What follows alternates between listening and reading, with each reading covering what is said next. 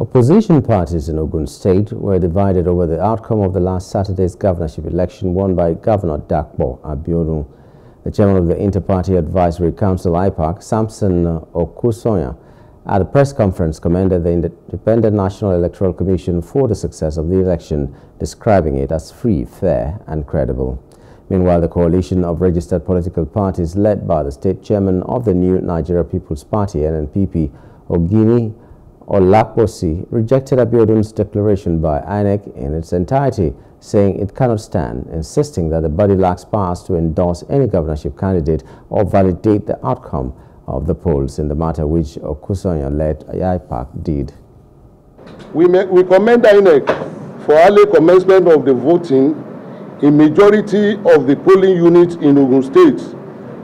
We also commend INEC for early transmission of the result, of which have helped to validate the integrity of the electoral exercise.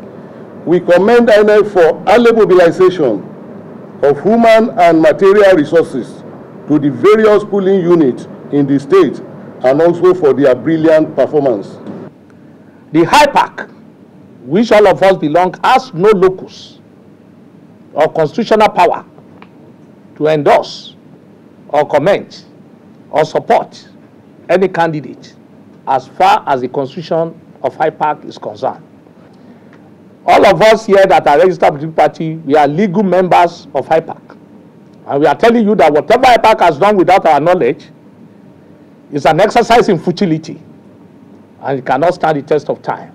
It's a criminal act against the constitution of IPAC, and any governor that is heading and abetting criminal act in our polity must be warned.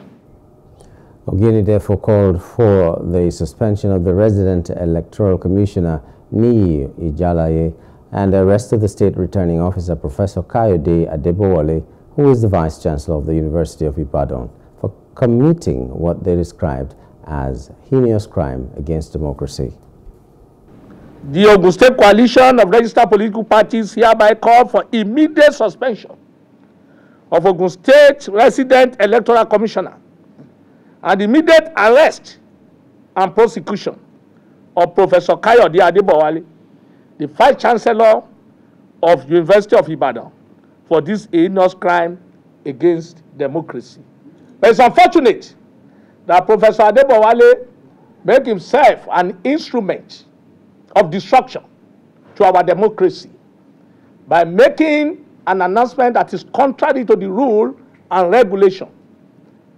And whatever he has done, we know that he cannot stand the test of time. Hello, hope you enjoyed the news. Please do subscribe to our YouTube channel and don't forget to hit the notification button so you get notified about fresh news updates.